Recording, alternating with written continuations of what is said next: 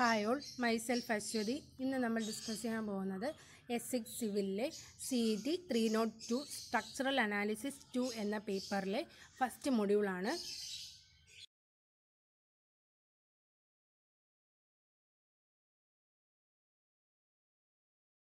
First മൊഡ്യൂളിൽ വരുന്ന topics നോക്കാം.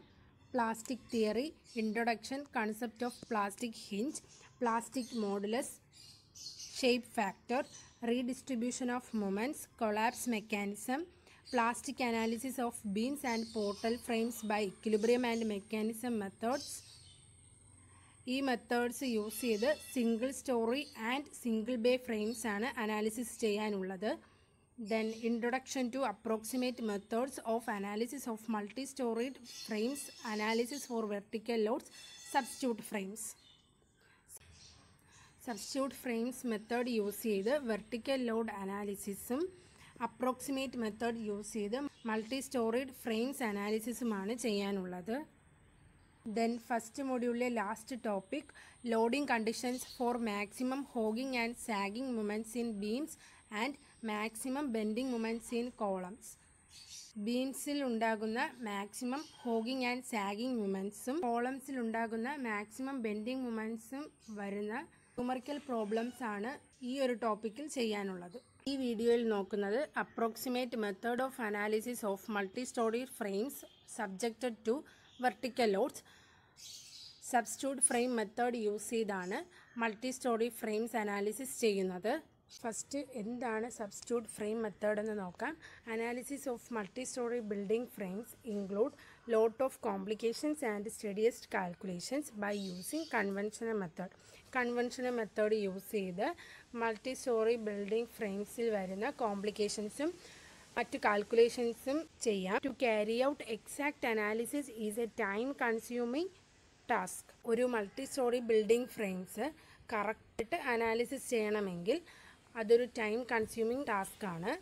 Substitute frame method for analysis of multi story frames can be handy in approximate quick analysis. പക്ഷേ substitute frame method use ചെയ്താണ് ഒരു multi story frame analysis ചെയ്യുന്നതെങ്കിൽ അതിൽ വരുന്ന കാൽക്കുലേഷൻസും കോംപ്ലിക്കേഷൻസും എല്ലാം പെട്ടെന്ന് തന്നെ കറക്റ്റ് ചെയ്യാൻ പറ്റും. This method has been applied only four vertical loading conditions. പക്ഷേ വെർട്ടിക്കൽ ലോഡിംഗ് കണ്ടീഷൻസിൽ മാത്രമേ ഒരു multi story frame substitute frame method use ചെയ്ത് അനാലിസിസ് ചെയ്യാൻ പറ്റൂ.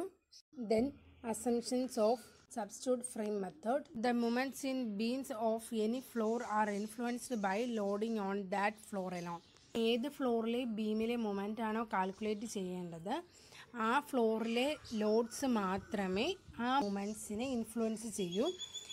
The influence of loading on the lower or upper floor is ignore all together. ഏത് ഫ്ലോറിലെ moment ആണോ calculate ചെയ്യേണ്ടത് അതിന് തൊട്ട് മുകളിലെയും തൊട്ട് താഴെയുമുള്ള ഫ്ലോർസിൽ വരുന്ന ലോഡ്സ് ഒരിക്കലും കൺസിഡർ ചെയ്യാറില്ല. Process involves division of multi storage structure into smaller frames. ഒരു multi storage structure smaller ഫ്രെയിംസിലേക്ക് divide ചെയ്യുന്നു. These sub frames R known as substitute frames or equivalent frames. ഇങ്ങനെ സബ് ഫ്രെയിംസ് ആയിട്ട് ഡിവൈഡ് ചെയ്യുന്ന ഫ്രെയിംസിനെയാണ് substitute frame അല്ലെങ്കിൽ equivalent frames എന്ന് പറയുന്നത്. ഇവിടെ first കാണുന്ന ഫിഗറാണ് ഒരു മൾട്ടി സ്റ്റോറി ഫ്രെയിം എന്ന് പറയുന്നത്. ഇതിൽ ABCD പറയുന്ന frame separate consider ചെയ്യുന്നതിനെയാണ് substitute frame എന്ന് പറയുന്നത്.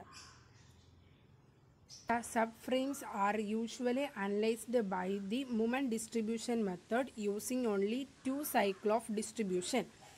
സാധാരണയായിട്ട് ഒരു സബ് ഫ്രെയിം അനലൈസ് ചെയ്യുന്നത് മൊമെൻറ്റ് ഡിസ്ട്രിബ്യൂഷൻ മെത്തേഡ് യൂസ് ചെയ്താണ്. അതിൽ 2 സൈക്കിൾ മാത്രമേ ഡിസ്ട്രിബ്യൂഷൻ ടേബിളിൽ നമ്മൾ ചെയ്യാറുള്ളൂ. The substitute frames are formed by beams at floor level. Floor ലെവലിലെ beams ആണ് സബ്സ്റ്റിറ്റ്യൂട്ട് ഫ്രെയിംസ് ആയിട്ട് ഫോം ചെയ്യുന്നത്. Under consideration together with columns above and below with far and fixed. Far and fixed ആയിട്ടുള്ള മുകളിലെയും താഴെയുമുള്ള columns consider ചെയ്തുകൊണ്ടാണ് ഈ beams floor ലെവലിൽ form ചെയ്ത് substitute frames ആയിട്ട് മാറുന്നത്. Procedure for analysis of multi-storied frames using substitute frame method. Substitute frame method use ചെയ്ത് ഒരു മൾട്ടി സ്റ്റോറീഡ് ഫ്രെയിം അനാലിസിസ് ചെയ്യുന്നതിനായിട്ടുള്ള പ്രൊസീജിയറാണ് നോക്കാൻ പോകുന്നത്. First step, select A suitable frame by taking floor beam with column of lower and upper stories fixed at far ends. Far ends fixed ആയിട്ടുള്ള മുകളിലത്തെയും താഴത്തെയും കോളമോട് കൂടി floor beam select ചെയ്യണം. Then calculate dead load and live load on beam. ആ ബീമിലുള്ള dead ലോഡും live ലോഡും calculate ചെയ്യണം. Live load should be arranged based on given critical condition. ഈ ബീമിലെ live load തന്നിട്ടുള്ള critical condition അനുസരിച്ചാണ് അറേഞ്ച് ചെയ്യുന്നത്.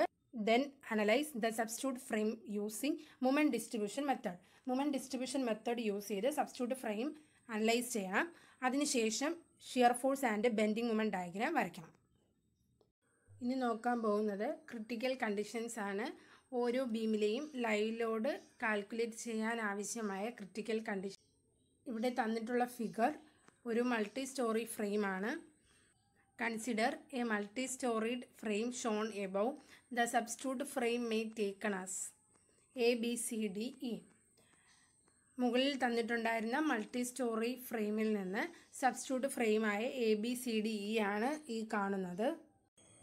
First condition, maximum hogging moment at D. D എന്ന പോയിന്റിൽ മാക്സിമം ഹോഗിങ് മൊമെൻ്റ് വരുന്ന കണ്ടീഷനാണ്.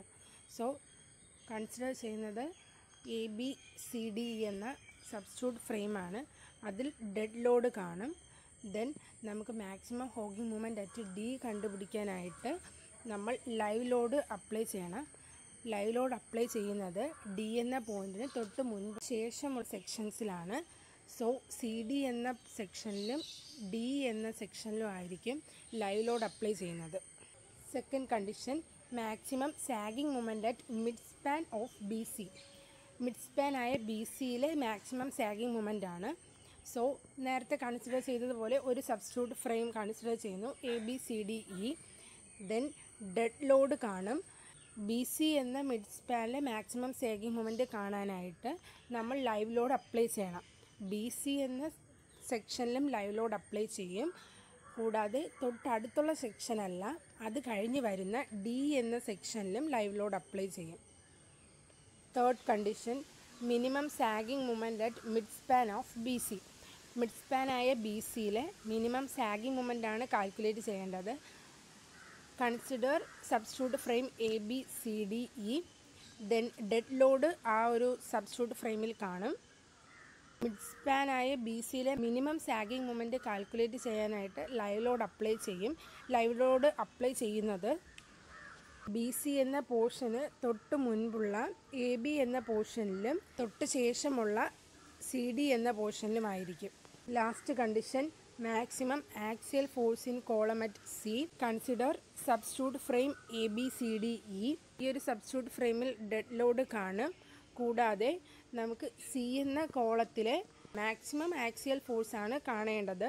സോ സി എന്ന കോളത്തിന് തൊട്ട് മുൻപും തൊട്ട് ശേഷവുമുള്ള പോർഷൻസിൽ ലൈവ് ലോഡ് അപ്ലൈ ചെയ്യും. ദാറ്റ് ഈസ് ബി സി എന്ന പോർഷനിലും സി ഡി എന്ന പോർഷനിലും ആയിരിക്കും ലൈവ് ലോഡ് അപ്ലൈ ചെയ്യുന്നത്. ഇന്നത്തെ പോർഷൻ എല്ലാവർക്കും ക്ലിയർ ആയെന്ന് വിശ്വസിക്കുന്നു. Thank you all.